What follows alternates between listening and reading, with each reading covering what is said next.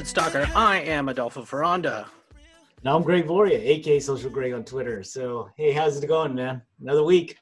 Good. Yeah, another week, and getting settled into this quarantining lifestyle where every day blends into the other. Yeah. What day is it? Today, It's my today. man. Yeah, there's only 3 days, right? Yesterday, today, and tomorrow. So everyone, just to remind you guys that we do have a Patreon page. So if you are interested, and we would love your support, especially, in this time of need. I know everyone's in time of need, but if you happen to have the extra ability, please support us. Go to our patreon.com/nerdstalker page. And we would love to have even more of your support here. Please. Please. All right. Well, let's get into it, huh? Let's get Stories into of the it. week. Stories of the week. All right. What's this about sending packages with Uber Connect? I don't know what that is, actually. Yeah. What's interesting, too, is recently the government was talking about how they're not going to. Well, let me backstep here and say that the United States Postal Service was announcing that they were going to be bankrupt, basically, and cannot continue operations past, I believe it's September, is what they said. And the government is not currently approving any type of funding. So it's crazy to think, but the Postal Service could go bye-bye, right, in the United States, which is mind-boggling. The argument being that FedEx and UPS would somehow make up the load for it. But what I found really interesting was this little story that snuck in here today, as of this recording, by Imani Bashir at Lifehacker, that, Uber is offering to send packages to nearby friends using Uber Connect. So now that we're physically distancing each other, what they're essentially offering is that it'll be the cost of an Uber. You order your Uber and you specify what your location, obviously, and what it's going to be for. That it's going to be one of these Uber Connect type of things. And the driver comes, pops the trunk, so it's a no contact thing. You put your item in the trunk, and then they go to the destination, pop the trunk, or the recipient grabs the thing from the trunk and closes the trunk, and the driver's gone. So that's it, right? There's a no-touch type of thing. So the driver doesn't have to touch anything or be involved much in this besides driving. I found it really fascinating. It will be the cost of a actual Uber ride. So there's that premium to think about.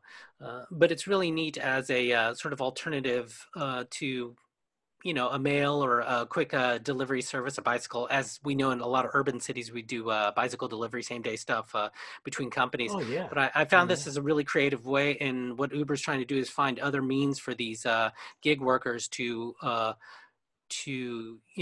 supplement, get more income. And it seems like a creative sort of option here. Oh, absolutely. I mean, let's talk about Postal Service and what it provides you. So, at your house in the suburbs, you're right north of me. What does the Postal Service really give you these days? Well, what I do find as far as the United States Postal Service is that people who of not, let's say, middle or upper income, means it gives them a way to deliver letters, right? A stamp. Think of the cost of a stamp. A lot of people still pay their bills this way too. Sure. Via paper. So that could be a demographic thing as well. So there's that to think about. So it's just kind of weird to think, but you're right. They do, well, if you're getting to the point, they do deliver packages and letters, I guess, correspondence to that extent too. And what else? We got PO boxes, and I can't think of much else. Yeah, I think for us here in San Francisco, I get circular ads still, from the local supermarkets. We get that. Mm-hmm. So someone has to provide that service. So that could get privatized, I guess. Right. I don't think Uber really wants to do that, but maybe they do. Or that's UPS a great or point. FedEx. So because that is cheaper marketing. Bulk mail, right? I mean, that's and cheap marketing. Yeah, absolutely. We get all the governmental stuff through there, like voting and stuff like that. That's another thing I could think about. That has to be fulfilled somehow. Let's see what else.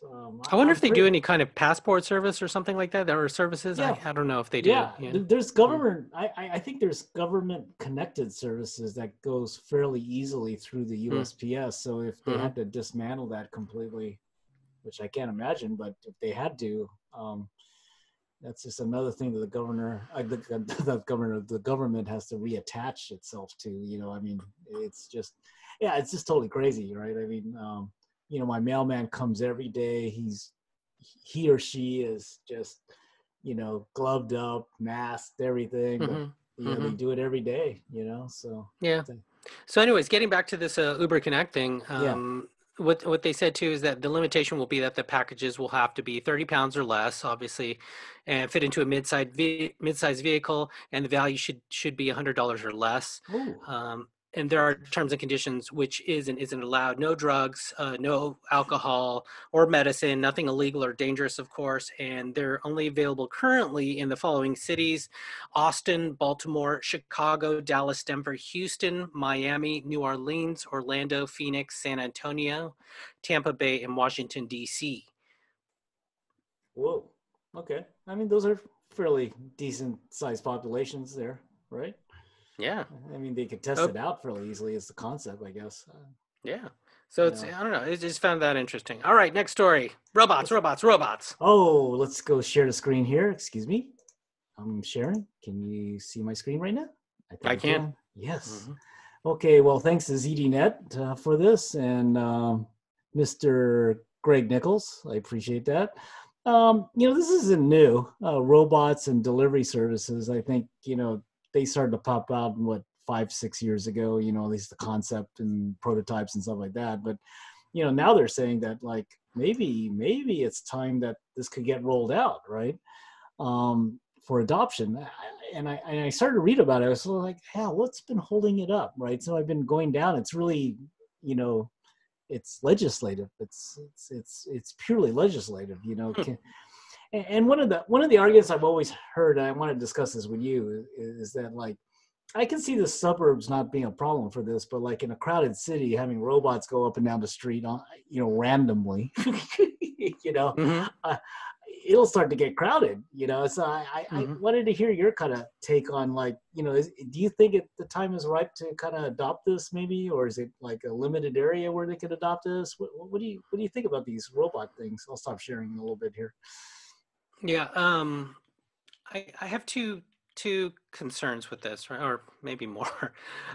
One is the loss of jobs, right? So I'm never in favor of loss of jobs. Now I understand that we're going to probably use the excuse that this is going to reduce human contact in this time of quarantining and virus concerns, and perhaps who knows? Maybe this is the concern go forward forever. Now this is something that we're going to have to somehow design or work around, and robots are a possible alternative to one solution for this type of challenge. Another one is just logistical issues, like if the robots that Greg showed in his screen sharing, for those of you just listening, is it was a small sort of robot about the size of, I don't know, like what was that, the size of like a dog or something like that, right? And something like that on the sidewalk versus yeah, I don't know, here in the suburbs we have questionable sidewalks every now and then, and you're sharing that with people with baby carriages. Who has the right of way? What does the robot do? Does the robot leave the sidewalk? Does it go on the street? Then it has to go around cars. Will it get run over by cars? So there's all these weird logistical sort of concerns with stuff like that, right? um, so I don't know. I think it may have its place in maybe an urban area where it's designated as 100% safe Oh, for the robot interesting. to somehow get around humans to some extent. Um, but yeah, so that's it. I think there's a lot of open questions. So basically, jobs and logistics is my two concerns with this Yeah. particular Yeah. alternative. Point well taken. I think that you know I I have I have the same concerns as well as just I'm thinking like piracy. Yeah. You're right. I Well, mean, what do you mean? Or just theft, like like like picking like up the like thing and people walking picking up away? the robot. Yeah. Yeah, Saying, walking away. hey, Yeah, I'm man. just gonna go with this baby. I mean, Yeah. I don't know how difficult or that is. I'm sure they thought about this. I'm not the first person to think about this, but I Hmm. mean, I'm sure. Right. I know there's been some pizza delivery cars, robots that have been outfitted, but that's a car. So yeah, to your point, someone can't just pick up a car and walk away with it. But yeah, I mean, yeah, with these little So guys who, you so I know, could see in the previous segment that you did about Uber, I could see that Hmm. being more practical Right. than robots at this point. I mean, and to your point, I think it's this thing that we're seeing as we start to enter. We're not there yet. The post-COVID stages Hmm. of where all this stuff is going to redistribute itself, right? Yeah, yeah, What's going to emerge, what's going to die, yeah, yeah. all that stuff. I don't know. I'm still trying to wrap my head around it, reading articles every day about that, Right, right. people, the pundits, thoughts about, what the world will look like and everything, the futurists, and Yeah, I think maybe a better solution for in this particular scenario would be maybe drones.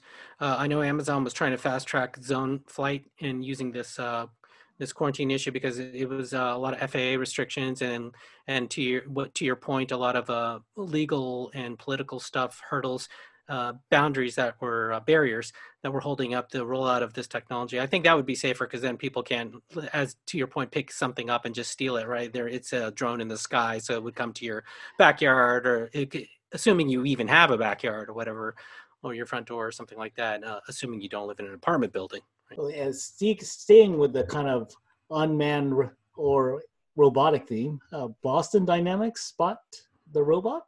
Yeah, yeah. So speaking of dogs and robots, Boston Dynamics Spot robot dog helps doctors assess coronavirus patients. So to this example, basically in a nutshell here, it's I don't know if you've seen Black Mirror, which is scary. There's a dog, robotic dog, and Boston Dynamics has, and you can probably see it online too on YouTube. There's several videos where this thing is that what they've done is they've sort of placed an iPad where you can do FaceTime and attach it to the top of the robotic Boston Dynamics dog, and this particular dog can just traverse through hospitals, right? Uh, as a telemedicine solution. So what they're saying here is Dr. Spot is in. Boston Dynamics dog like quadruped robot is helping to protect medical staff at Brigham and Women's Hospital in Boston during the coronavirus pandemic. The company hopes robots can reduce the exposure of doctors and staff to COVID-19 and help hospitals conserve scarce PPE, right? Personal protective equipment supplies. So that's another upside, right? Of no humans apparently is less equipment needed. Spot work falls in line with similar robotic efforts to ease the strain on healthcare systems. Robots took over for humans at the field hospital in Wuhan, China in March. For example, giving medical staff a much needed break. I never knew that. That's fascinating to know that. Spot has now been through a successful test run as a telemedicine platform at Brigham and Women's Hospital. Boston Dynamics equipped Spot with an iPad, as I mentioned, and a two-way radio that lets the hospital staff communicate with patients who are lined up for initial health assessments. For every intake shift completed by a teleoperated robot shift, at least one healthcare provider is able to reduce their interaction with the disease. Telemedicine is just the beginning for Spot's possible medical uses. Boston Dynamics is now investigating ways to equip the robot with the ability to measure key vital signs such as temperature and oxygen saturation. Fascinating. Spot could also become part of cleaning crews needed for hospitals and public spaces by attaching a UVC light and other technology to the robot's back. Spock could use the device to kill virus particles and disinfect surfaces in an unstructured space that needs support in decontaminations, be it in hospital tents or metro stations. So robots have been stepped up through the pandemic. Human-sized rolling telepresence robots are for graduating students. You've seen in Japan, robots also helped enforce lockdown rules. Robots, COVID-19 systems. Robots everywhere, right? So the hope is they want to get these things out in a real life scenario. I just found this scenario really fascinating. Oh, that's cool. I mean, I think we're seeing now, like because of this thing that we're in of like social distancing and as well as just you know risk, right? Um, we seem to be approaching the robotics side as this solution to risk, right? Of getting people in harm's way as opposed to something like, I guess it's equivalent of like robotic bomb sniffer, right? Instead of having a Mhm. person there, you're gonna have you have a robot go in and kind of like it gets blown up. It gets blown up. I mean, Right. so it's interesting how we're approaching. Yeah, I mean the cleaning scenario was fascinating with just the UV light because you just stick one of those in a room and get humans out of there, and boom, the entire room is disinfected. And that UV light is dangerous for humans. So it's interesting that a robot could just go from place to place, and you don't have to worry about necessarily. Well, I suppose you do still scrub things down to an extent, but the benefit of the UV light is it doesn't matter the surface; it's just a light, right? So Right. whatever it exposes to, it's killing the bacteria on it. The flip side, as we mentioned again, is jobs, right? So this means sort of janitorial jobs that will be scaled down to God knows what extent. Medical jobs, right? That will be scaled down to an extent too.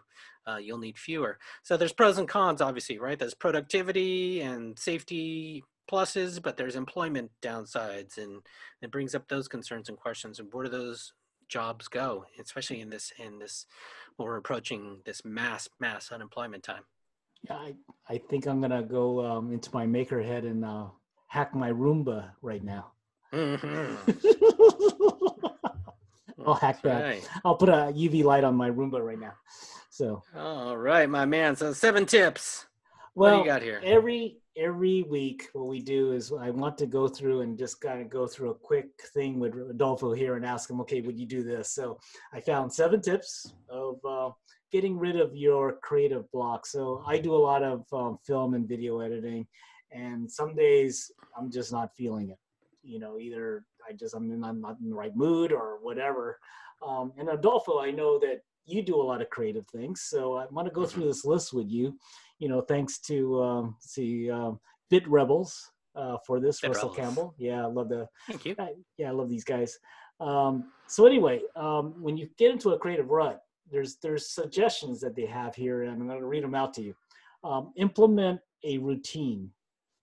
Yes. I like. Yeah, That would very help you. helpful. Okay. Yeah. Okay. Get inspired. This was kind of weird to me, but Of because course. I'm not inspired right now. So I guess what they're Hmm. saying is that I can see turning to both sides. movies, music, books, other art Hmm. forms to kind of get back on track is what they're trying to say. Hmm. That good for you? Yeah, yeah. What's funny about that too is sometimes just being bored inspires me. I should say, or Oh, interesting. motivates me to get off my butt and make something or do something. That's Uh-huh. cool. Yeah, and we're going to go into some things you can do outdoors a little later there. Cool. Um, take a break. Do you feel Hmm. like stepping away from something if you? Absolutely. Yeah. Yeah, yeah, yeah. Helps you reset. Yeah, for sure. Okay. Um, change of location. This is kind of weird, but especially now at times. Yeah, But I mean, I guess you could change location in your house, go outside for a little bit, come back in or yeah. whatever. Even change rooms. Yeah, yeah. You Yeah, bet. yeah. Great point. Make notes. This was interesting. So I guess they're trying to get your mind away from the problem. So just by just tallying Yeah. things. I know Um, there's a lot of people who when they sketch when they're just sketch and it helps them just sort of think or what we've mentioned before, mind mapping too, just sort of brainstorming. Oftentimes that's kind of a form of sort of like note taking or something like that. yeah. No, Yeah. absolutely. I think That that's could shake one up way. ideas. Yeah, Yeah, out of your head. yeah, yeah. Just see the interconnections because I think sometimes what I find myself is I get disconnected from what I'm supposed to do and like I can't get Mm, back on that track again. yeah, for sure. So okay, I get that. Routine. Here's another one: disconnect, step away Disconnect. Oh, completely. you I bet. guess. Yeah, you bet. Yeah, for sure. I know there's a big movement now for people to do a personal retreat. I've done one once and Mm. it helps. It really was super beneficial. Did it refresh in your mind and you got back into the world Yeah, again? yeah, it gives you a whole new juice and it gives you a whole other outlook that you can possibly do. It depends what your goal is really, right? But yeah, I definitely think disconnecting is probably should be an essential thing for everyone at least, I don't know, once a year at least. Yeah, yeah. I like that. I like that. I meditate twice a day, so I think that's There you my way go. of Yeah. disconnecting. Now getting organized. Now I'm not the most neatest person, so this is going to be a really big challenge to me. Um, making Yeah, sure that absolutely. everything's organized in your space, Yeah, yeah, I have to do the same thing because I have ADD, and if I used to live that way with lots of clutter and stuff, and then I just could not function because I was bouncing from pile to pile, and I've discovered late in life that the more organized things are for me and clean the things are for me, the less things, rabbit holes, as you would say, I would go down. I agree with that. Right, right. I'm the same way. I'm still the same way. So I'm trying to Set find yourself the up for success. Yeah. oh yeah. I don't even know how I'm even successful at this point to even where I'm at. But I've made it through life. You're the I employed one. Yeah. well, I, I have been totally. A great Oh, example of going into the speed round. All right, speed round. So Nextdoor and Walmart are partnering on a new neighborly assistant program. To me, it sounds like an overblown sort of message board, but it's great PR for Walmart. Uh, Neighborhood social network Nextdoor and Walmart are teaming up today, as of this recording, to launch a new Neighbors Helping Neighbors program that will make it easier for vulnerable community members to get assistance from neighbors who are already planning a trip to Walmart. The new in-app feature will allow Nextdoor users to post to groups associated with their local Walmart store to request shopping assistance. To find the new option, Nextdoor users can either use the Nextdoor website or mobile app. From there, users will click on the Groups tab and they'll see local Walmart stores pinned to the top of their page. Members can then post a message to the group feed and ask where they can ask for help or offer help to others. Members who connect in the feed can then work out the details on the message board or through direct message where they can share some more private details like the address and what they need from the store. The feature is designed to help elderly, high risk, or other vulnerable members find someone to help pick up groceries, medications, or other essentials that they're planning on the trip to the store.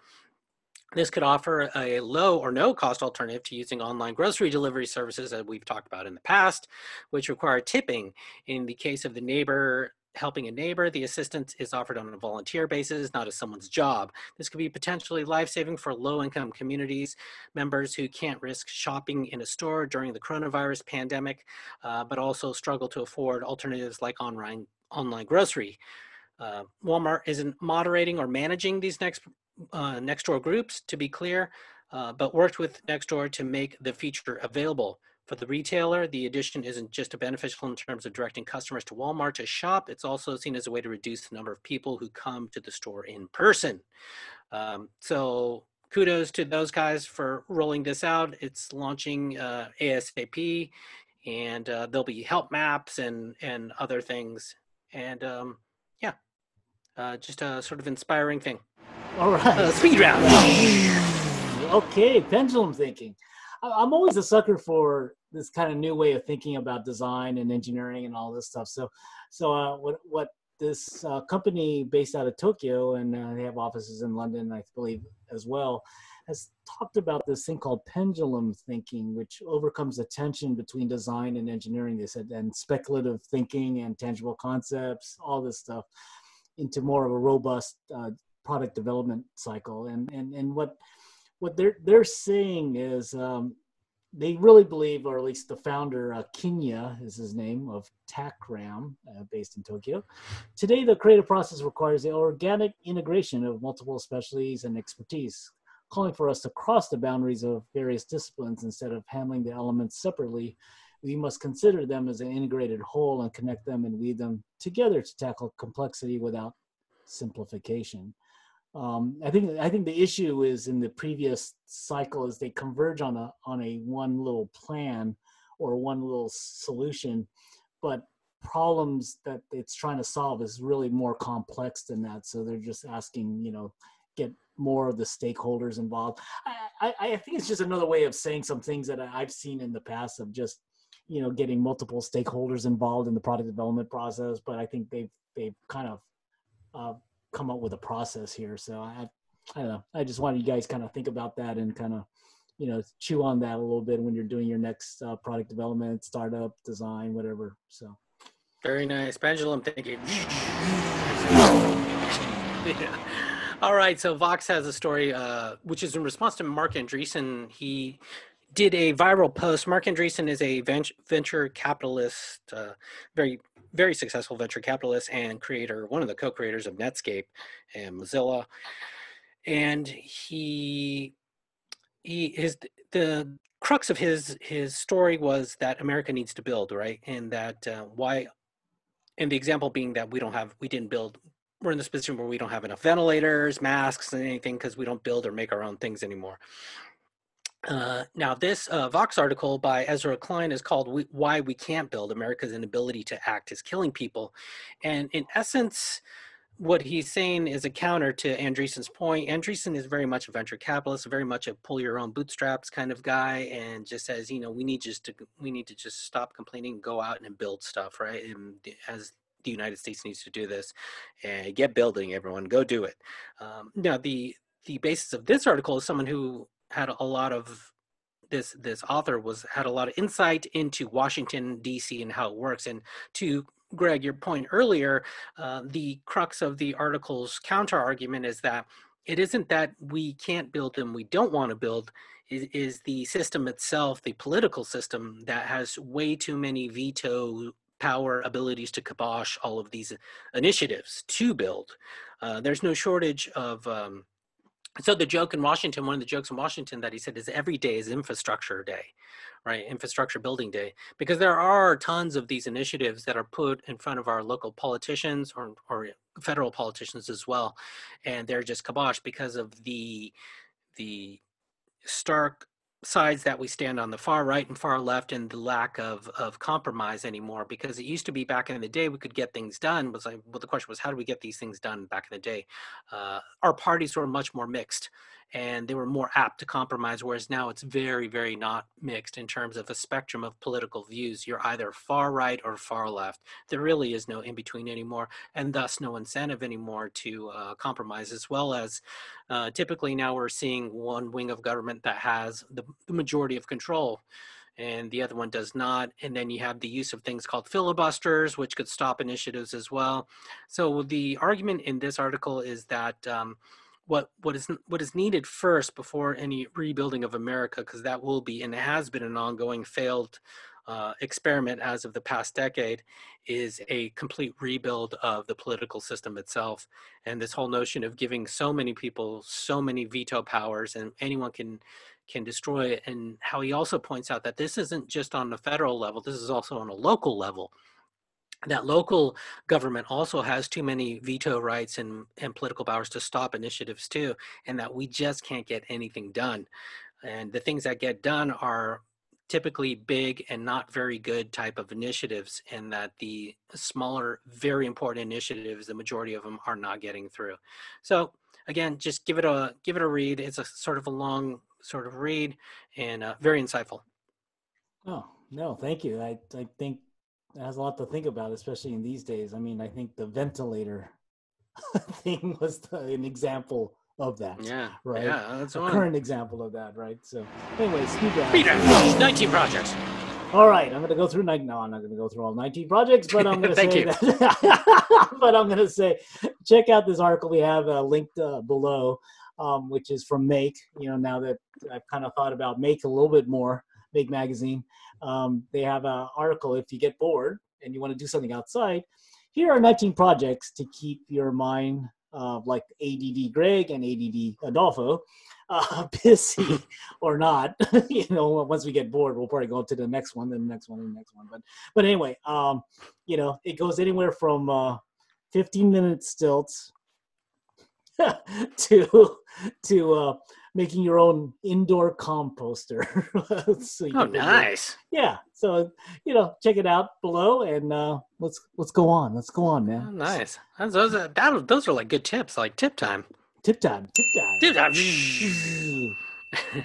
Okay, so recently my 2015 MacBook Pro, which I love to death, the battery is draining super quickly every time. I have to keep it on a power strip or connected to a power supply all the time, which is kind of negating the use of or the benefits of a laptop to some extent, right? So what I've discovered is that my battery is draining because it's so damn old. And what I didn't know was that there was a feature, and I should have known this, I just never had the interest to find out until this particular motivation, was that there was something called cycle count, right? So your battery has a X amount of cycle count, meaning a recharge amount of times that you can recharge your lithium ion battery, right, in your device, before it just says, I just can't hold much anymore in me. And it's time to replace me.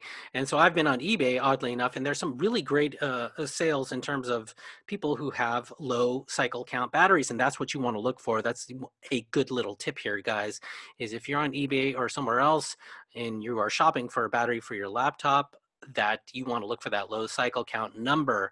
And to check the tip being here, another one is to check your own laptop. If you are on a Mac, you go up to the Apple in the upper left-hand corner, you go to About This Mac, and then you click on the system report.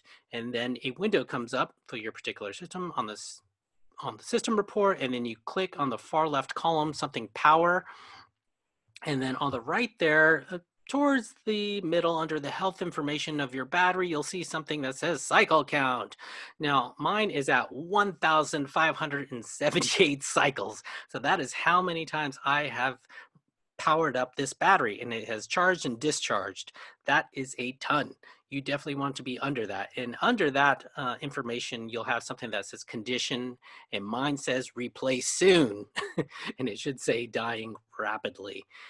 Now, obviously, when you get a new one, you probably want to get something between 200-300 cycle count is a good number, something like that, and then go from there, or maybe a little more. Wow. So, yeah, I just did a little not tip know. in terms of battery life for your device. Oh man, that was a good tip. Thank you. I didn't You're even know welcome. that. I'm gonna go. Well, I could go check my MacBook now. You got me like paranoid. Tip SOB. time, tip Tip time. time. Tip time. Okay. Well, then my new friend out of New York, Daniel Bennett, who's a jazz musician and teacher at a local conservatory, Cool. it got me thinking about this. He was struggling with his cork on his bottle. It sounds kind of weird, but yeah, okay. Well, no jokes out there, everyone. Cork. I'm sorry. We all struggle with our cork on the Maintain bottle, low right? voices. Yeah. Anyway, and so what he did is he actually took one of those like um, screws you use for like drywall. It's kind of like has a Yeah. spiral. Went into it and then used a hammer. But then I thought about that. Like I've run into that problem a couple of times where I'm out somewhere and we don't. We either forgot the darn corkscrew or the place where we're at doesn't have one for some reason. So Yeah. I went and looked at different ways you could actually open up your open up your cork bottle. So at the end of the day, Clever. what he ended up doing was really and I've done this before, wine enthusiasts, do not, turn away from this and do not listen to this because this is going to Hey, to gross this you part. out. He Yeah. just pushed the damn cork in there and was just all these things, and he didn't decant it. He just wanted to Yes. drink it. Hey. I Yeah. know. Yeah. Adolfo used to do a lot of this, so he knows Mm-hmm. what fine wine would taste like with cork in it or Yeah. not. Not good. Yeah, I Yeah. wouldn't say So fine wine, but some of the suggestions was to actually take a wooden spoon and push the whole cork in without destroying it. Just push it in. That's okay. That's actually makes sense to me, Sure. And then pump it out was kind of an interesting one. So basically, take a bike needle, put it into the cork, and pump it. And so Yeah. basically, the pressure inside there will push the cork out. Isn't that Oh, cool? Isn't wow. that cool? Interesting. Yeah, yeah. I mean, Clever. twist it out with keys or a serrated knife. Now, I never tried that. That seems like it'll break the cork up, but that's me. But that's what I think about it. Wrap the bottle with a towel and use the wall to smack it out. Yeah, yeah. Have you seen that? I haven't seen that. Something like that. Yeah. Slap it out with a shoe. Slap it out with a shoe. Wow. Yeah. So what they're saying there is that basically, you put it upside down between your legs, and then while sitting, slap it Like, with the shoe. give it a and then, spanking. basically. Okay. I know. Apply heat to the bottle and move the cork out. I thought that was kind of clever. I didn't think That's about interesting. that. Yeah. Anyway, you guys could see all those and see which one you put it on your bookmarks, and then when you're in the next place, you don't have a corkscrew. guess what? You have 7 solutions to do that. Okay. Very nice. Thank you, Greg. All right, everyone. Well, thanks everyone for listening again to another episode of Nerd Stalker. We appreciate all of your support. And if you could please give us a thumbs up or a like or a nice review on your podcast service of choice, we would greatly appreciate it. Share this, tell your friends. Again, check us out at our patreon.com/NerdStalker account. And thank you so much. I am Adolfo Fronda at NerdStalker on Twitter. And Greg, how do we get Greg, aka Social Greg on Twitter for the Nerdstalker Media Network. All right. Thanks, everyone. See you. All right. Be careful out there.